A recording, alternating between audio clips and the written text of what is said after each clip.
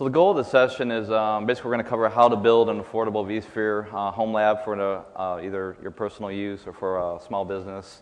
Virtualization, as you know, doesn't have to be expensive. You don't have to go out and buy big fancy hardware and that. We're going to kind of show you how you can get by on a budget to build something that's affordable that you're not going to have to spend a lot of money on. We'll explain how to navigate through the many different options, ranging from the storage decisions, your server decisions, and all sorts of other hardware decisions, so you can kind of make the environment tailored to your needs and at an affordable price. Okay, this is where I take over. So before I start, can I just get an indication from all of you out there? Who currently runs their own vSphere lab at the moment, either at home or at work? Alrighty, so quite a few people. So probably had mixed experiences, probably running it all on different hardware, everything ranging from enterprise level right through to, for example, your home lab at home may be running on a desktop PC or laptop running under workstation. So the question is, why would you build a vSphere lab initially? So there's four main reasons I see it. So first one that's very popular with people out there is around exam studies. So if you're sitting for your VCP accreditation, for example, or one of the newer VMware certifications available now, that's a good reason to actually run your own vSphere lab. Last thing you want to be doing is sort of, learning the product on the fly on your production environment, because guarantee something's going to go wrong, and you don't want to be held accountable for that. So that's one of the good reasons for actually having your own sandpit, as it were, to actually play in. You can make mistakes, doesn't matter, you're not affecting anyone else. Second reason being hands-on learning, ties into the first one a little bit there. And the third one could be, for example, home infrastructure. You may not want to learn about VMware, for example, or vSphere. You might just want to know enough just to get you by, but you might want to run your, for example, a proxy or some sort of firewalling system. If you've got kids, for example, you want to monitor what the websites they're accessing. So that's another good reason. So rather than run multiple machines running different services or applications, you could have one box just running all of those. And the fourth one, which myself personally falls into the category, I like to do it because I can. I'm a complete geek. I put my hand up. I love playing with sort of technology. I love playing with products, real bleeding edge type of stuff. I like to kick the tires on it and see what I can do with it. So there are a few reasons there why people may want to build their own vSphere lab in the first place. Okay, so what makes up a vSphere lab? So first part, as you probably guessed, you need a server. Second part, some storage from which to run your VMs from. Now that storage could either be on hard disks, actually within the server itself, or maybe on a separate box, such as a NAS appliance. Okay, so the other option you've got as well is VSAs. You could run a virtual storage appliance. Next bit, needs a network. That's the bit that brings it all together, lets everything talk to each other. And obviously you need the hypervisor. Without that, you're not running a vSphere lab. So, and the other thing is that you need to add to the equation is a operating system. The most common that I see out there, myself included, I like to run Microsoft Windows. Reason being, most of my clients that I deal with on a daily basis run Windows. Of course, run a little bit of Linux in there as well. Another consideration as well that is often overlooked, people have the best intentions, go out there, want to build my own vSphere lab. They never think about cooling of power at all, especially if you're running it at home. So that's definitely a consideration you've got there, especially if you're running enterprise hardware. It can be very costly. And the last part is time. Can be a complete time sink. I don't think that's a bad thing. Me personally, I spend a lot of time in my lab environment, but I see it an investment in my career. Like I say, it's a great way of learning new products. For example, if you can get on the beta programs with VMware, great way to learn. So definitely got to factor that in as well. Okay, the hardware compatibility guide. This is on VMware's website, and what it is basically a list of all the various hardware components that are supported by ESX and ESXi. This guide is pretty critical because for a couple of reasons we'll go into, mainly for support and that the hardware works with vSphere. It's split up into different sub-guides. So if you want to find basically a server make and model, you can go to that guide. There's storage devices for all the different, from the SANs to the iSCSI to NFS. And then finally, there's I/O devices, which lists all the supported NICs and storage controllers. The guide's updated frequently. It's an ever-changing guide. There's hardware that's removed from the guide. Mainly vendors will remove hardware that they don't want to support anymore. And there's also hardware being added to the guide as vendors certify their hardware for use with vSphere. Why is it important? A couple reasons, like I mentioned. ESX and ESXi has a limited set of hardware device drivers built into it. If you use a hardware component that there is no driver for, then it's plain not going to work. You won't be able to use that storage adapter or the network card that's in your server. The other reason is that VMware only supports server hardware that's listed on that guide.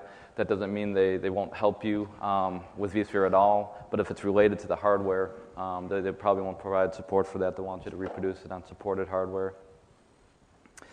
Even though hardware is not listed on that guide, it still will work in a lot of cases in that, so it's best to kind of use hardware that's on there since you know it's going to work. The critical area is I/O adapters, because if your storage adapter or your network adapter isn't supported or it doesn't have the driver for it, then you're basically out of luck. You're not going to be able to see your storage or connect to the network. So that's the real critical area that you want to make sure you're using a network or storage adapter that is listed on the guide and is supported. Even if it's not listed on the guide, you can sometimes go into the forums, or there's a white box site that kind of lists some of the hardware that does work with vSphere that isn't listed on the guide specifically. For hardware to get on the guide, the vendors must fill out applications, and then basically VMware does third-party testing with that hardware before they'll actually build the driver into vSphere and then provide support for it. Then it becomes certified and listed on the guide. VMware does not enforce an expiration period for hardware to add to the guide. It's up to each vendor to certify that their hardware for the most current product releases. So when the next version of vSphere comes out, vendors have to recertify their hardware with that new release. It's up to the vendor to do that. It's not up to VMware. VMware doesn't actually go out and tell vendors to do this. It's always up to the vendor to be able to update their hardware and get everything listed on the guide that should be there. As I mentioned, the VMware Global Support Services will provide support for vSphere running on hardware not listed on the guide. But if the problem is hardware related, they'll probably tell you to reproduce it on something else. Like I said, you should always check the guide before buying hardware. I've made that mistake once where I actually bought an I/O adapter that wasn't listed on the guide. I just assumed it was a name brand, HP branded hardware or network adapter, and went to put it in. It didn't work. So it's critical because you can waste a lot of money buying stuff that may not work with vSphere. And so you always want to check to make sure it's listed on the guide and go through there. And for the version that you're using, because there are different versions listed in there, that you want to make sure that you're using that hardware is going to work on the version that you're using. There's also unofficial guides. Like I mentioned, there's the website called vm-help.com. They have a kind of an unofficial listing of things that are known to work with certain versions of vSphere. So you could also check that as a resource to kind of find out if some of the hardware that may not be listed on the guide is going to work. For newer hardware that's not yet listed on the guide, contact your vendors, because a lot of times it's in the works and they'll tell you, well, we will support this hardware in the next release, or it's upcoming. So always check with the vendor to see if they are planning on supporting the hardware that you're planning on buying before you actually buy the product, to make sure they're going to be able to support it. Ensuring hardware compatibility. If you plan on using specific features like fault tolerance, always do your homework, because some of these features are very specific. They have to have certain chipset features and stuff like that for them to be able to work. Fault tolerance in particular has some pretty strict requirements.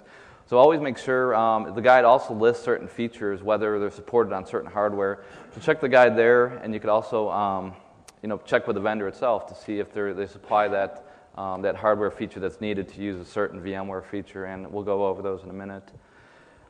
Check with the vendors to see if they have the required hardware, like I mentioned, for like Intel, for example, for the VT-D feature, or for AMD, the IO MMU, which is required for VM Direct Path. So check with them directly. So the model of server that you're planning on buying, check with them to see, hey, does it support this feature or not? Because after you buy the server, you don't want to get burned and find out that it doesn't support that feature. CPU, it can be critical because there's a lot of specific VMware features, vSphere features that require certain model CPUs to work. VMware has a knowledge base article that lists all the Intel and AMD websites for CPU features. And so basically you can kind of go through and see if the actual CPU that you're buying will support the feature that you're wanting to use with vSphere. Checking for things like CPU P-state and C-state support can be tricky. Those are basically used for power management. They'll actually power the CPU up and down to kind of conserve on power. The vendors don't specifically list that a lot of times. Most modern servers have that, but if you plan on using that feature, the dynamic voltage and frequency scaling of the CPU to save power, always check with the vendor on that one to make sure that it is supported in the server that you're buying. Don't ever make assumptions with I/O adapters. The onboard white box NICs are often not supported. So if you buy a cheap server, or a motherboard, and build your own white box, a lot of times those NICs won't work with vSphere and that it doesn't contain the driver. So in a lot of those cases, you have to buy your own supported I/O cards, like the network adapters, and put them in the server for them to work. You can use SATA adapters with vSphere, but they don't officially support SATA with RAID. So if you can actually install vSphere on a server, a white box, or whatever that's using a SATA adapter, but you just can't RAID it. Almost all shared storage will work because you're actually connecting over the network to it. It's not directly hooked up to the server.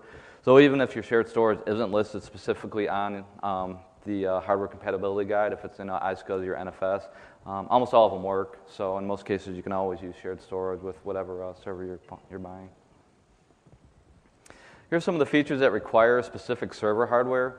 vSphere in general requires 64-bit CPUs and also Intel VT or AMD-V if you plan on running 64-bit VMs.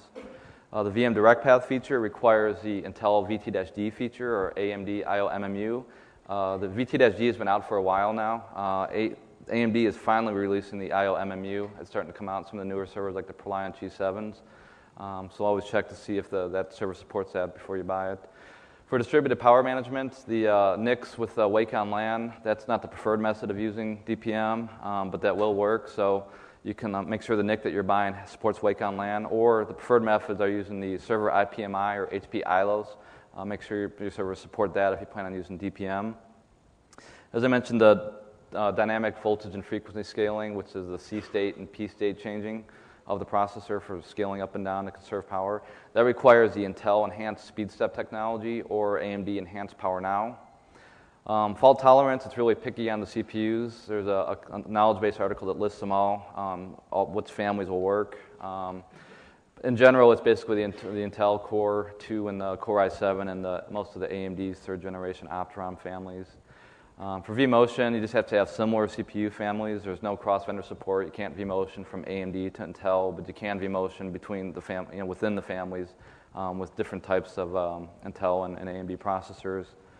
For enhanced vMotion compatibility, you need the Intel's Flex migration or AMD's AMD-V extended migration. So basically, anytime you're looking to use one of these features, always check to make sure that that's included in the hardware that you're buying. Otherwise, you won't be able to use the feature. Okay, off to Simon. All righty, over to me. Okay, so lab servers, as you imagine, will come in all shapes and sizes. Everything from a lowly laptop that you might have running a VM workstation on there, right through to enterprise-class hardware. So, for example, if you're an SMB, or for example, you're an enterprise customer wanting to run a lab environment at work, you may be fortunate enough to have access to one of the latest servers out there. So, as you can imagine, complete broad spectrum of hardware that you could be running your labs on. So, along with that comes a lot of sort of financial considerations, for example, as to what your budget says, whether it's actually coming out of your pocket buying the lab environment, for example, if you're running a vSphere lab at home, or if it's your employer or your business paying for it, probably less of a consideration for you personally. Just means that you may have access to more sort of high-end or more modern hardware. So basically, laptop, a white box is another type of lab server. So a white box, I'll go into more detail on each of these shortly, but that's the type of thing, those of you that, I imagine most of you have been in the IT industry for a while, and probably dabbled in actually building your own kit at home. So personally, like myself, I actually quite like building a white box, and generally you get sort of best bang for buck out of there. Another type of lab server you may want to consider is an entry-level server. Because it is a lab environment, as long as you're not going to run production VMs on there, it's less of a consideration with things like resilient power and cooling, high-density memory, for example. So, let's say you only want to run sort of half a dozen to a dozen VMs. Why pay out thousands of dollars or euros or pounds on a high-end server when you could just as well, get away with an entry-level server?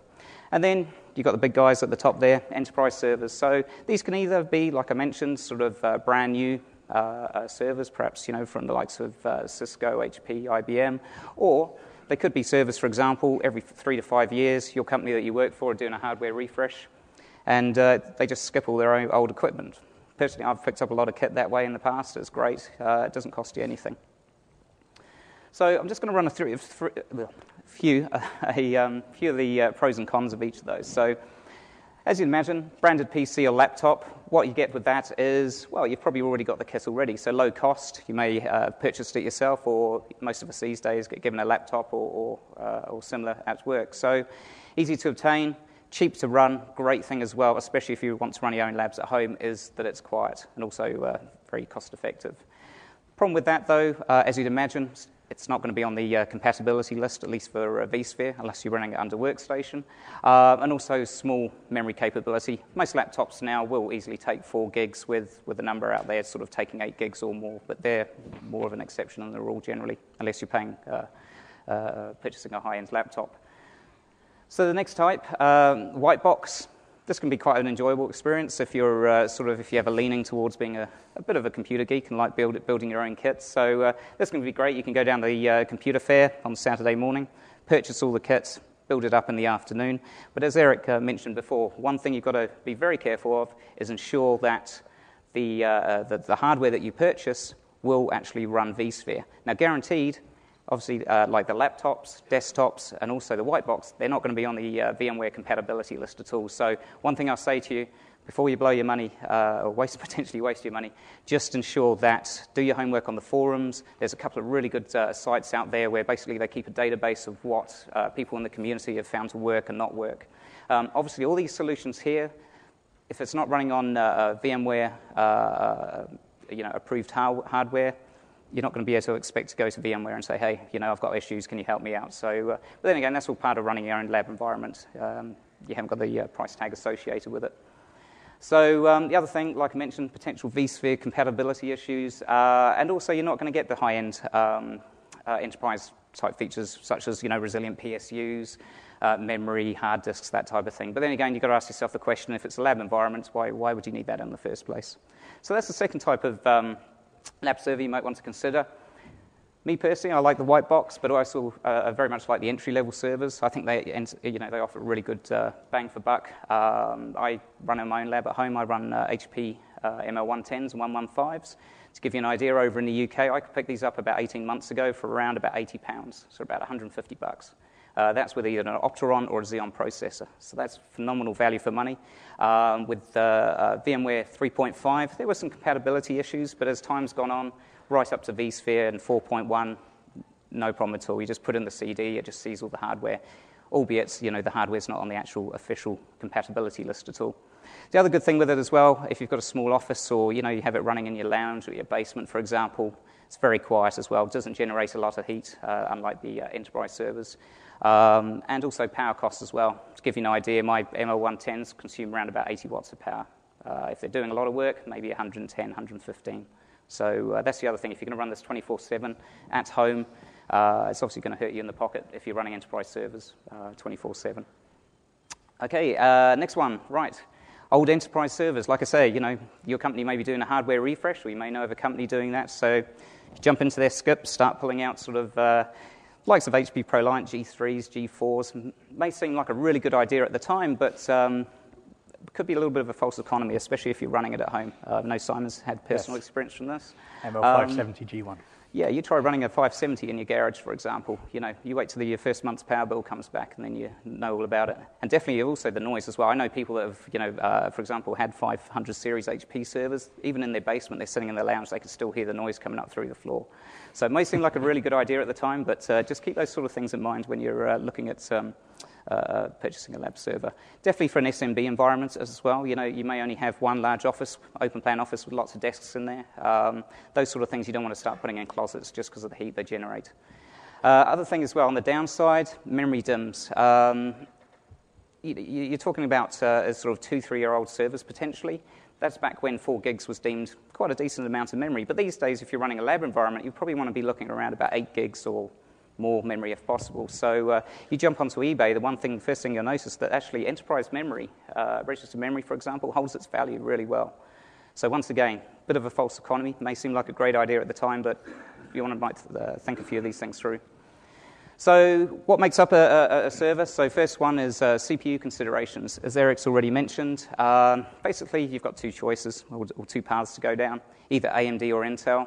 One thing I will say to you, if you've got a preference for the one, think about it and then try to stick to it if possible, because you may think initially, hey, I just want to run one lab server. Guaranteed, once you get a taste for it, you want to add another server and start using some of the real sort of fun features. For example, fault tolerance, DRS, HA in your lab environment. Problem is, if you've got an Intel server, an AMD server, that's not going to work. So think early on in the piece and think, okay, do I want to start using AMDs or Intels and make that decision sooner rather than later?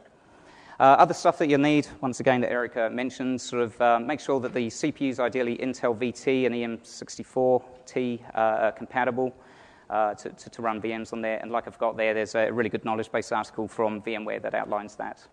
Hyper-threading as well, that's a nice to have. Some of the newer Intel processors have come out. They've actually got the hyper-threading sort of right this time, and that's quite good if you can get that. But generally, you'll only be seeing that if you're buying actually a brand new enterprise server, or for example, building your own white box with something like an i7, for example.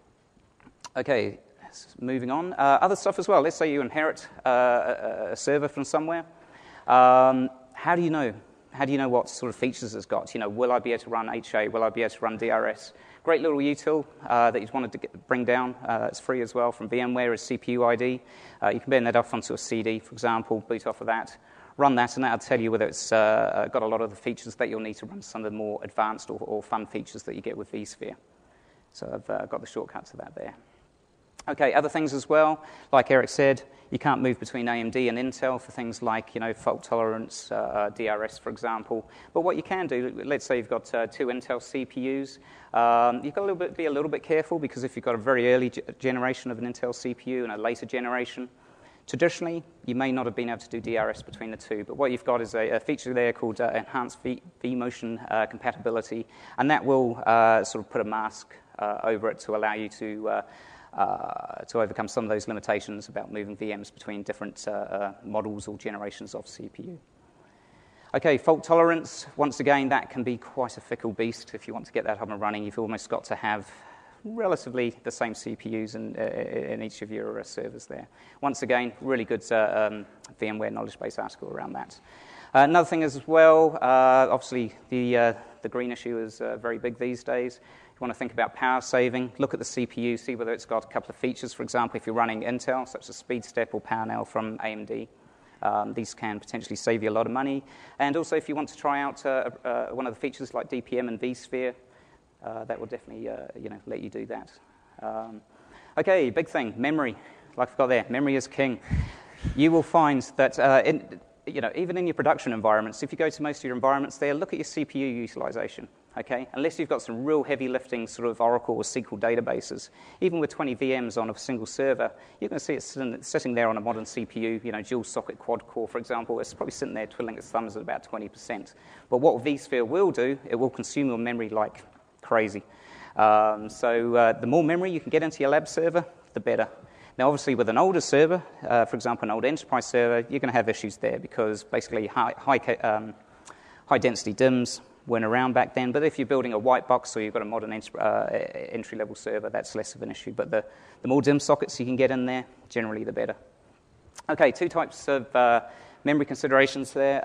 Basically, ECC, non-ECC, be careful with that. So, quite often I see people, for example, on the blog, they'll ask questions such as, well, we've just done a hardware refresh at work, and I've got a HP server at home, and I want to install, I've got a ProLiant G5 at home. We've just refreshed all our brand new G6s or G7 servers. I've taken the memory out of there, and I want to put it at home. Let's say there's DDR2, for example, and it doesn't work. That's more a case of registered versus non-registered memory.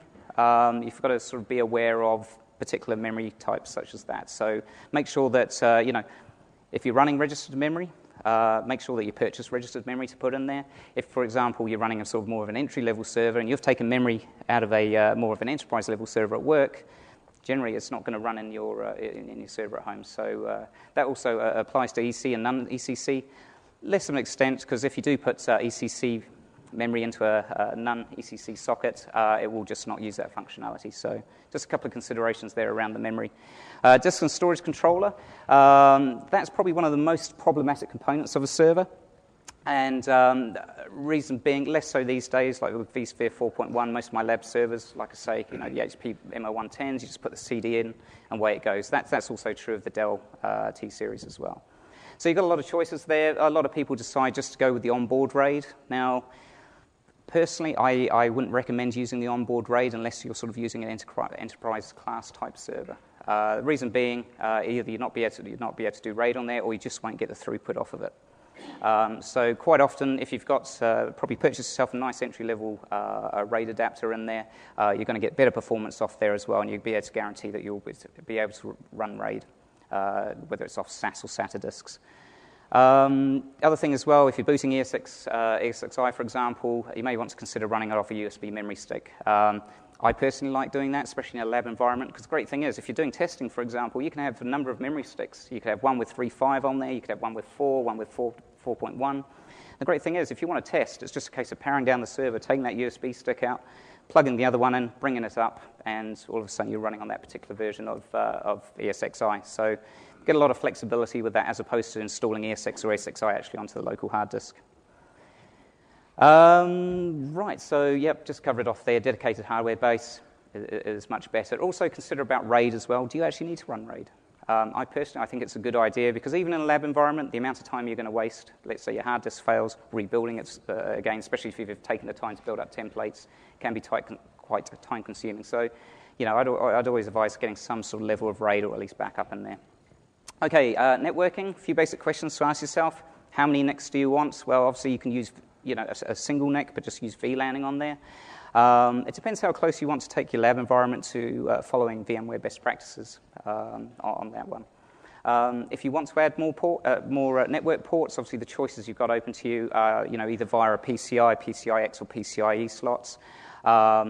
Always go for gigabit cards. That's what I definitely recommend, because even if you're running VLANing on there, you might be running management traffic. Hey, that probably just needs a 10 meg connection on there, but you might also want to run over the, fault tolerance or NFS or iSCSI traffic over there as well. So hedge your bets. You may not want to do it at the moment, but going forward, guaranteed at some stage you will probably want to run something over there that'll need gigabit type speeds.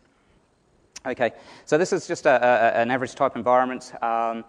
If you want to follow Microsoft best practices, you'd have a port for Service Console, one for VM traffic, one for vMotion, fault tolerance, and then any iSCSI or NFS traffic. So that's 5 ports if you wanted to run it on actual physical ports without using VLANing. Add resilience into the mix. Most people wouldn't do that, bother in a lab environment, but all of a sudden you're talking about 10 ports or 10 network ports that you need coming out the back of your server. That's why in a lab environment, you probably want to consider using VLANing, because it gets rather expensive otherwise. So it's not only the ports you've got to have at the server end, but also on the network switch as well. Okay, popular PCIe cards. I use Intel Pro 1000 PT cards, or the HP NC380T. They've worked a treat for about the last 2 years for me. You can pick them up rather cheaply on eBay and Craigslist and the like. So have a look there. The quad port cards are still holding their price very well. So in most cases, you'll probably be looking at buying dual port cards. Right, networking switches. Most instances for a lab environment, you won't have the luxury of a budget of buying layer 3 switching that allow you to do routing or routing. So you'd be looking at a layer 2 switch. There's a nice little Linksys switch, the SLM 2008. That works a treat. Gigabit ports. But what you would want to look at, always look for either a smart switch or a managed switch. If you look for unmanaged, you're not going to be able to do too easily things such as QoS, jumbo frames, that type of thing. So you want a little bit of control around your management of your network switch, but you don't want to obviously spend too much money. So like I've got there, definitely get a switch with VLAN tagging, QoS, and jumbo frames. If you want to do routing, you might want to consider the Viata Core virtual appliance. It's free to download, absolutely fantastic, works a treat, and it's free, which is rather cool. So I'll hand on over to Eric. Okay, installing ESXi on a USB flash drive. There's 2 versions of ESXi. There's the embedded version, then there's the installable version. A lot of people like to basically just install it onto a flash drive, and they can boot right from that without having to install it onto a hard drive, and they can use that for VMFS storage. It's really easy and simple to set up. Basically, the requirements are you just need a 1 gig flash drive and There's some talk now with 4.1 that you might need an actual bigger drive than that. I think they may have increased the size of it. Then you just get the basic ESXi installable ISO image. You can use any flash drive. Officially, though, if you have like an HP server, if you look at some of the tech notes and hardware compatibility guide, they say that you have to buy the flash drive from the vendor. There's specific model flash drives that you have to buy to have officially supported ESXi from a flash drive. It'll work on any flash drive, but if you want official support from VMware, go to Dell or HP or whatever, and they actually have a part number for it. It's basically just a regular flash drive that has their name on it to be able to use, so you get support. Performance can vary widely between brands, sizes, and models. There's some USB kind of like speed step program that actually will go out and measure the speed of drives. The read and write speeds can vary pretty much. You can go out and test the drive if you have a variety of them to see which one performs the fastest. It's not entirely critical because there is not a lot of reading and writing done to that flash drive once ESXi actually boots and comes up. But it's always best to have the best performing model if you plan on using ESXi. The server must support booting from a USB drive. Most modern servers do that. A lot of times you have to go in the BIOS, set that up, configure your boot order for your devices, and just move the USB drive or removable storage up to the top so you can boot off of that. And you can use it either internally or externally. It works in both. Personally, I'd recommend internally because if somebody walks by and knocks that thing out, and then your server is pretty much down. So always go internally. Most modern servers will have a slot. Even the white box servers now have a little USB slot on the motherboard. So you can just open the server up, plug your drive in, and then you're good to go. You can boot right off of that. But you can go either way, either internal or external. To get it onto a flash drive, you install ESXi as you normally would to a hard drive, but you'll get an option when you're installing it to select its device, and if you have a flash drive plugged in, you'll see that on the list. So you select the flash drive, and then it'll install onto the flash drive. There's also a way to kind of maybe to pre-build a ESX flash drive. You can use Workstation to install it to a VM, and that's just another way to basically use that flash drive on that VM, install it to there, and then you could just take it out and stick it into your server, and you can boot right up. Quality flash drives can last many years and over 10,000 write cycles. If you're going to use it, don't use any of those cutesy kind of free, cheap handout ones you get. Try to use a quality flash drive, and that, otherwise, if you use a cheap one, there's a chance that it could fail at some point, rather quickly down the road and that. So if you buy a good brand name drive, though, it'll last a lot of write cycles. 10,000 is the minimum. A lot of them last a lot longer than that. You can use USB image tools to clone or backup flash drives. So there's tools to actually, once you build one, you can clone that or make a backup. It'll make a little image file copy of it. So it's a good way if you can make multiple ones, you can keep creating clones of that flash drive and writing them to new drives. And that way you don't have to keep installing it every time. Once you have a good one made, all you have to do is clone it and then plug it into a server. It's also good if you want to back up your image. You have to take the server down to do it, but you can just pop that flash drive out, make an image copy backup of it, and then you always have an up-to-date copy of that server. Now we're going to talk about shared storage, physical devices. There's lots of them to choose from, and a lot of affordable ones that you can get out there, ranging from like the Drobos to the Netgears to the iOmegas, the Synology. So there's a lot to choose from. Some of the more popular ones are like the Drobo Pro and Elite. The one disadvantage of those is they only support iSCSI, and those tend to be a bit more expensive. Some of these devices come with drives built in, and some you have to buy. You just buy in the case. You have to add drives to it later. Synology, the DS410 and DS1010. iOmega, the iX2-200 it's a 2-drive unit. And then one of the most popular ones that people are using is the iX4-200D, which is a 4-drive unit. And you can actually, it comes with drive, and it's actually pretty affordable. You can get those, the 4 terabyte models for usually under $700. So it's a real popular unit, and it has lots of other great features if you want to use it for things more than a vSphere. It does support both iSCSI and NFS. Netgear has their ReadyNAS, NVX, and Pro. QNAP has their TS259, 459, and 809 Pro. And Thecus makes the N4200 and N7700. Okay, when using shared storage devices, always use 1 gigabit. It's a must. And if you try to run VMs off a 100 megabit link, they'll crawl. They'll pretty much be unusable. So always have a gigabit switch, a gigabit port on your shared storage device, and that way you'll get the best performance to be able to run VMs. It works with 100 megabit, but it just runs dog slow, and it's pretty much unusable. iSCSI and NFS are built into vSphere, so you don't really need anything additional. It works with any physical NIC, so the iSCSI initiator and the NFS client are both there already, so all you have to do is configure them and you're good to go. Most affordable shared storage devices are listed on the vSphere hardware compatibility guide. Like I mentioned earlier, it's not critically important because you're connecting over the network to the device, so pretty much any device is going to work. But a lot of those smaller ones now are all on that guide, so just go check the guide if you want official support, and you'll find most of those on there already. And many of the units have a lot of advanced features. They're multifunctional and have multi-RAID levels and multi-NICs, so you can do some of the more advanced stuff with those if you want. Choosing between iSCSI and NFS is often personal preference. I like using iSCSI, but a lot of people use NFS. A lot of these devices support both of them, so if you want to use set up like maybe an iSCSI volume and an NFS volume, you can do that. Sometimes it's fun to kind of play around with one compared to the other. They both offer similar performance, but they have kind of different characteristics. iSCSI is a block level storage, and NFS is a file level storage, but they both work great for doing on these shared storage devices. Budget often dictates what you get. You can get all the way down to the small little iX2 units for a couple $100, or you can go, spend up to a couple $1,000 if you buy some more advanced units like the Drobos, fully loaded with 8 bays and that. So basically, whatever your budget is, just look around in that area. Like I said, the iOmega, the iX4D 200D is pretty much affordable, and you get 4 drives, so that's often a great popular choice.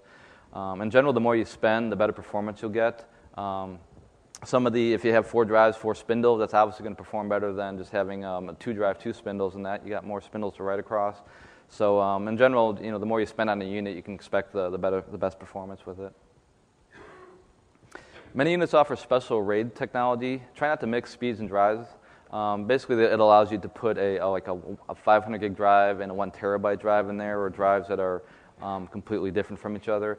By doing that, it's kind of going to bring the whole RAID level down to a lower performance level. So try to use the same types and models of drives in all of your slots, and don't try to mix with the different size drives and different types of drives and that. As I mentioned, more spindles, you get the better performance. So try to go with at least 4 spindles, the 4 drive units.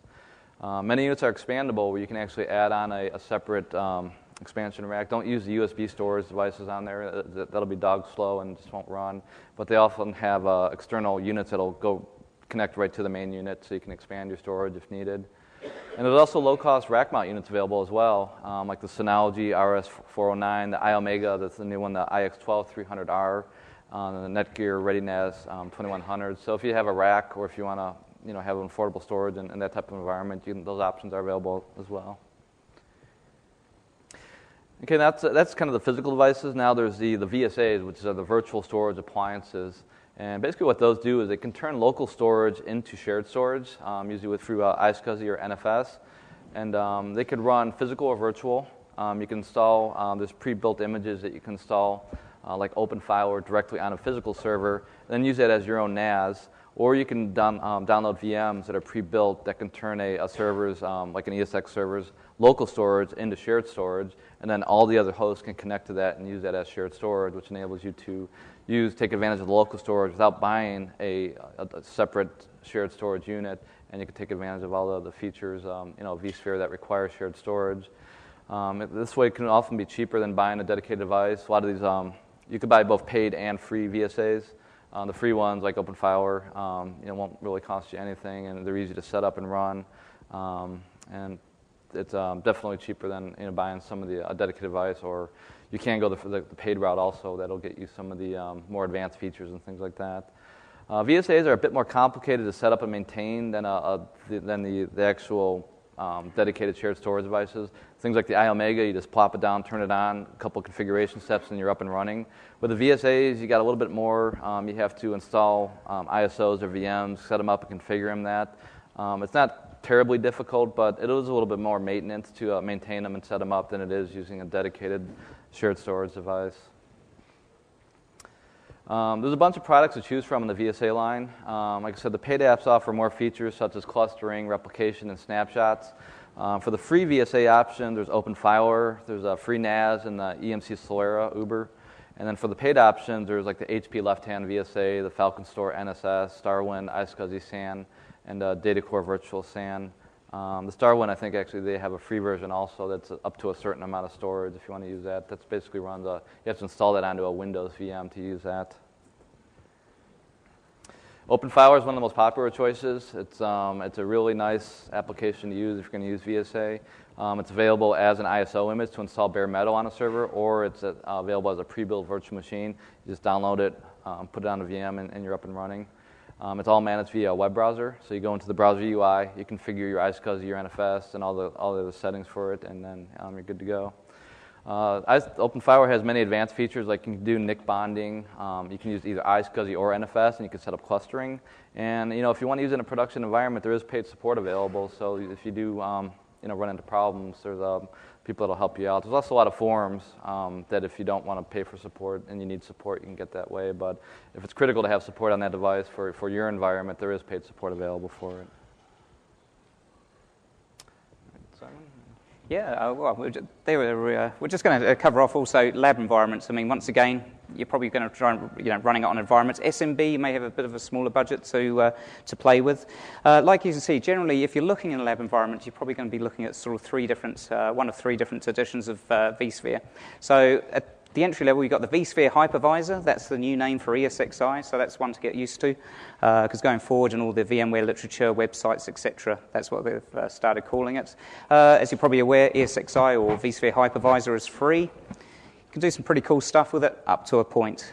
So the real enterprise, or what I consider the fun features, if you're in a lab environment, you want to sort of kick the tires of it and sort of play with the likes of DRS, HA, FT, for example. Unfortunately, you're not going to get that with ESXi out of the box. That said, if you download it, you will get 60 days to actually play with all those extra features. Though, if you're an SMB, for example, going forward after those 60 days, unfortunately, you're going to lose all that additional functionality. But if you're running a lab environment, it may not be too much of a hassle just to sort of create a different email account each time, log on to VMware, download another 60 days worth. So.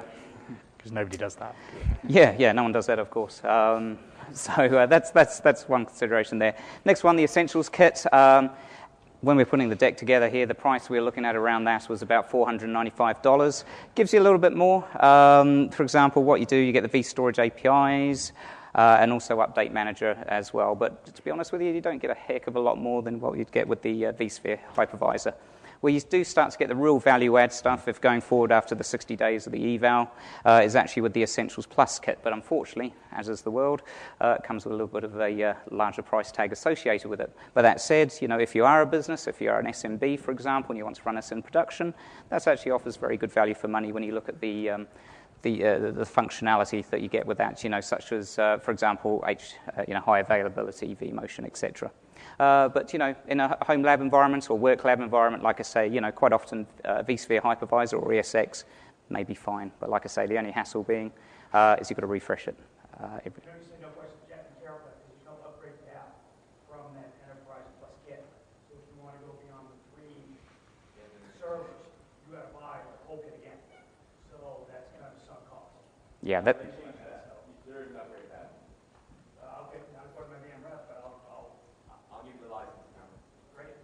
Hey, there we go. So if you are looking at this, definitely do your homework, because and also maybe pay to check with a couple of people as well. Because like I say, the licensing model has changed around most things recently. So, Those prices are also for processors, right? No, they will get you, because they're sort of the smaller SMB packages, they will get you actually, I think I've got it here, actually. Yeah, so you get two processors bundled in. For example, the Essentials Plus kit. That will allow you to spin up to 3 servers with 2 processors. So actually, when you calculate it down, divide that into 3 servers or so, that actually works out. That's quite reasonable. And the big thing with that is you get vCenter Server with those additions where you normally wouldn't get that. And if you try buying that on your own, it's about $5,000-$6,000. So that's a great, getting the vCenter Server bundled in for a cheap price makes these things a real good value. It's quite a nice little package for the SMB space. If you're a company with maybe up to 100 users, a couple hundred users, that could be ideal. Keeping in mind also, these days, because of the hardware, the CPU disk, for example, you could be running up to, depending on the hardware you're running it on, you could be running 10, 20 VMs on a single piece of server hardware as well. So That's pretty good. So it's not all about the hypervisor. Obviously, you need the hypervisor, very important. But you've got a rather large and an important ecosystem from third-party vendors around that as well. Backups, definitely the SMB and lab environments for the likes of Veeam, vKernel offers some great sort of monitoring type packages. Also, you want to consider your OS as well. I mean, most people I know in their lab environments, they will run predominantly Windows, a little bit of Linux, like you all know. I mean, most of that's free. Microsoft TechNet, that's a fantastic way, even if you're not running a lab environment or vSphere lab environment.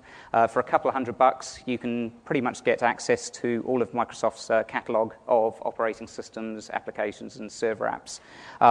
If you're doing that, have a look around on the web. For example, on my website, I always go hunting for discount codes. It's a year's subscription. Have a look around because they are out there and you get about 20-25% off. So it's worth spending 10 minutes or so to have a look around for a discount code if you want to sign up to that. Another good product as well, I couldn't find a logo for it, but Putty, very good indeed. That's a free application. Putty is your friend and will allow you to SSH onto the ESXi or the ESX boxes to look at things such as, or run applications such as ESX Top. Also VA EcoShell as well, a great package there. So check a few of these out. That's just a small selection. Obviously, as you can imagine, there's a complete ecosystem around a lot of this. So moving on, I shall hand over to my esteemed colleague here, who will give you a demonstration. Okay, so I've taken a slightly different tack into this in that I spend a lot of time building lab environments, and as Simon mentioned a bit earlier, I've probably gone to both extremes, and I used to run an ML570 power plant in my garage, which cost me quite a lot of money because it idles at about 800 watts of power. So, I then got into kind of having a lot of these lower-end PC servers that Simon mentioned, the ML110s and 115s. I ended up with about 5 of those, and then you kind of end up with the same problem, because if you're testing multiple versions of vSphere, different configurations, or you just want to play around with stuff, I would typically build a new box. So I'm back at the point of having 600 watts of stuff humming away, and with power prices being what they are in the UK, that's generally not a favourable way of doing it. So I tried to find the most compact way I could find of doing this stuff. So, I should level set here that, this isn't a production solution. Whilst what we're talking about here is an 8-node cluster on a single physical piece of hardware, mainly for doing testing, that sort of stuff. There's no real reason you would do this in the real world. The only place you would probably do this in the real world is actually downstairs, because it's the same sort of process that they use to run the labs downstairs. So what we've essentially got in the VTardis, and if you're British or you watch Doctor Who, you'll kind of get the joke about there being a lot more on the inside than there is on the outside. So we have a single ML115 G5, an AMD quad-core CPU, and 8 gigs of RAM. Okay, so in the UK, that runs to about £320, so probably around $500-600, and that's it. Okay, so on top of that, we've got a solid-state hard disk. So we actually have 2 hard disks in there, which obviously isn't included in that price, which is on top of that. But I have a SATA disk that comes out of the box and a solid-state drive. Now, the SSD is probably the only thing that makes this feasible. If you imagine the amount of traffic and I/O that you generate to a disk with this number of virtual machines, the SATA drives just get bogged down and the whole thing will end in tears. So essentially we have a vSphere 4 Classic with Service Console installed directly on the physical hardware, booting off the SATA disk. You can use ESXi. I honestly, the only reason I use Classic for this is because I port it around quite a lot and it's easier just to be able to have a console physically you can plug a keyboard into. We've then got 3 core virtual machines that essentially provide the shared services for this machine. So one of them is a virtual machine running Windows and vCenter server. In this demo environment, I use OpenFiler, so the open source iSCSI SAN. It's got a VMFS data store, which is stored on the solid-state drive. And then basically that SSD hosted iSCSI volume is then mapped out to those purple boxes, which are all virtual ESXi servers. And then we have this Valletta layer 3 software router, so to do the IP routing for all the VLANs. So we've then got, as of vSphere 4, okay, you had whilst it's not supported, you have a way of running ESX inside ESX. And this is where it starts to get a little bit kind of headachy, because you've now got, in this machine, 8 ESXi machines. All of them think they have 8 gigs of RAM. So in total, the cluster, and they're configured into a single 8-node cluster. And then inside those virtual ESX nodes, we're running, in my demo environments, I've run up to 60 nested virtual machines. Now, I mean, to be honest, they're not anything heavy-duty. They're all they tend to do is boot to the PXE prompts. They don't have Windows installed in them, but you can do that. The main reason it's there is because this gives you an 8-node cluster. You can turn on HA, you can turn on DRS, you can turn on FT. I'll cover some of that stuff in a bit. It doesn't work brilliantly. But it lets you, if you've got scripts and things like that, it lets you run them against this environment, play around with what would otherwise be quite an expensive production system that people would normally purchase. So I spent a lot of time trying to come up with a better acronym, but we ended up with that. So as you see in the demo there, it actually thinks it's got 64 gigs of RAM. Okay, and obviously it's really a 200-pound machine, so it's actually physically only got 8 gigs of RAM. So we're making heavy use of oversubscription. I haven't upgraded it yet to 4.1, but I would hope with 4.1 as well, with the memory compression, I could probably squeeze this a bit further. So as you see there, 8 virtual ESXi machines and 60 nested virtual machines underneath it. So to make this happen, okay, you can't just do this out of the box. It's not like Workstation 7 where you have an option to install an ESX4 guest OS. You basically have to go in and add an extra line into the VMX file, or you can do it via the UI, as you'll see in that screenshot. So there's this monitor control restrict backdoor equals true value that you have to add in there. If you don't install that, you can't basically run those. You can't install those ESX guests and have them run. Okay, so I get asked this quite a lot. So with the hacks you've made there, does it then mean you can put other things like Hyper-V inside it? I know we're at VMworld or Zen server. And with some further hacks, you can install Hyper-V under here. So you can have an ESX box and you can run a Hyper-V server in a virtual machine under it, but you won't be able to have that Hyper-V machine run any of its own virtual machines like you can with ESX. So it only goes a single level of nesting. All you can do is you can frig it so it'll let you install the rule, but if you have to do exams and things like that, that's generally enough because you'll learn how to do all the UI bits of config. The story's a little bit better with Zen in that you can run nested virtual machines with Zen server, so you can have ESX at the bottom, a Zen server virtual machine, and inside that Zen server virtual machine you can run a Linux virtual machine. But you can't, I haven't really put too much testing into it, but as I understand it, you can't run Windows instead of a Linux VM inside that. So we've got some demos, which I'll probably move on to a bit towards the end because I have to swap machines to do it. But in terms of configuration notes, so it's worth kind of bearing in mind the environment we've got here. I've separated all the networks out internally, but there is no external network switch. So I've got one of those Linksys switches as well, and they work really well where you've got like multiple box setups. But my goal with this was to have all the networking internal to the machine itself. So if I advance my slides, you'll see here that this is basically the configuration of the physical host. So we've got a single NIC and a bunch of port groups set up underneath it. And when you install the virtual ESXi machines, you give it 3 VNICs, and you do all the VLAN mapping and everything on the physical host. But that's what it looks like when you're looking at the actual configuration of the virtual ESX box. So we've got all the separate LANs there for storage, vMotion. You can have a separate one for FT and your virtual machine traffic.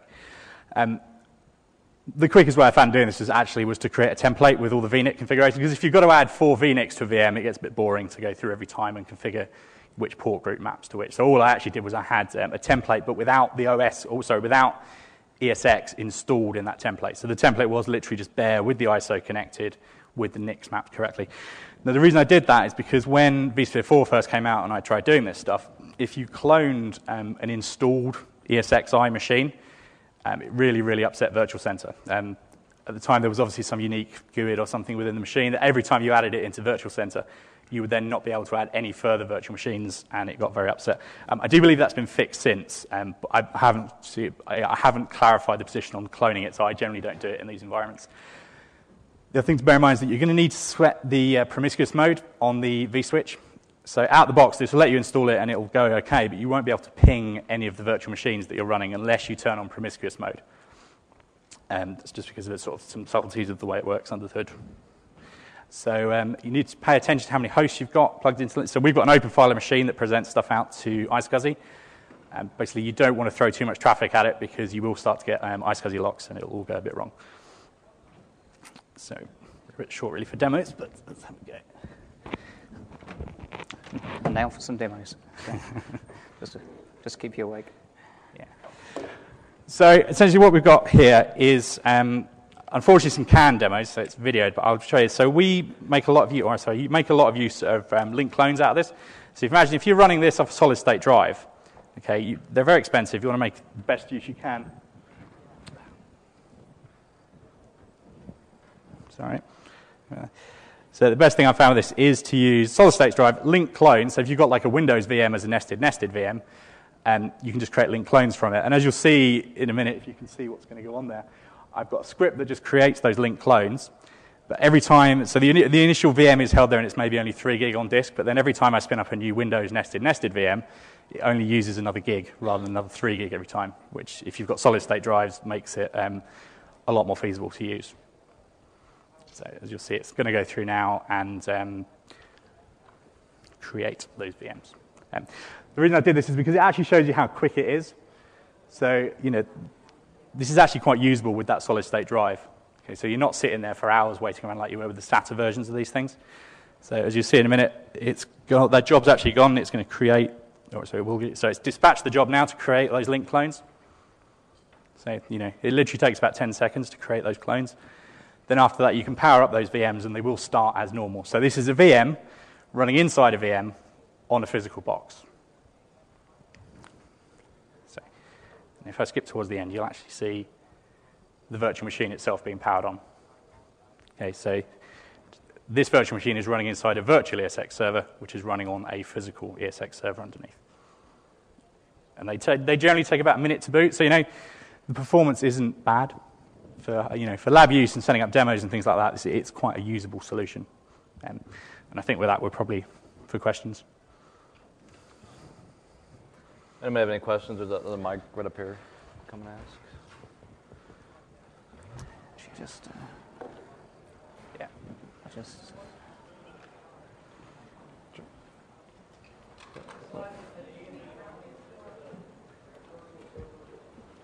The question was, that slide said AMD only on it? Yeah, so basically with mine, I've never managed to get the nested virtual machines to work unless it's an AMD chip. Maybe some of the more expensive Intel Xeons can do it, but so there's like the Opteron 1534, is it the 115s we've got? I think so. Yeah, so those let you do it, and they're actually FT compatible as well. So they're the cheapest one I found that lets you do it, and I've never found an Intel Xeon low enough in the range that you can do it. See, one thing to bear in mind as well, the ML115s, bang for buck out there, if you're looking at entry-level servers, absolutely fantastic, offer the best bang for buck, at least in the UK and Europe. The only thing to be aware of, I've been made aware that HP are actually dropping the 115, unfortunately. So if you're thinking about getting one, you probably want to get in there sooner rather than later, because they are being snapped up, because they do offer great functionality such as FT.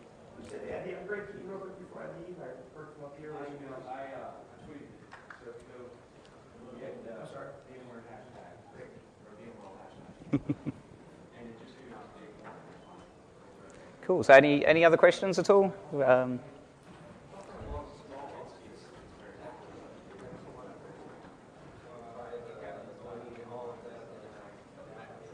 And a Mac Mini.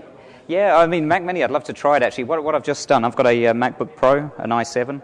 I've put an SSD drive in there, and at the moment I'm running Fusion with a nested version of ESX. I've done some preliminary performance tests on there, but that seems to run quite well. I can get around about 2 ESX hosts spun up on a MacBook Pro, an i7 with 8 gig of memory, running on SSD quite comfortably, and then a few nested VMs in there. So that's kind of cool. So if for our line of work, it's great. If you're going out to a customer site, you want to show them something like SRM or just some of the functionality like DRS type of thing between two boxes, and also you run OpenFiler or the Slera Uber VSA on there. It's great for doing demonstrations, and the great thing is as well, it's cheap to run, it's quiet, and it's pretty good. Have you seen anyone installing ESX bare metal on a Mini? I'm not sure whether you would be able to, because you have to. Never actually tried it, to be honest. But no, it's a good point. I'd like to. Just need to get Steve Jobs when he comes into town to hopefully maybe give out a few. That'd be quite nice.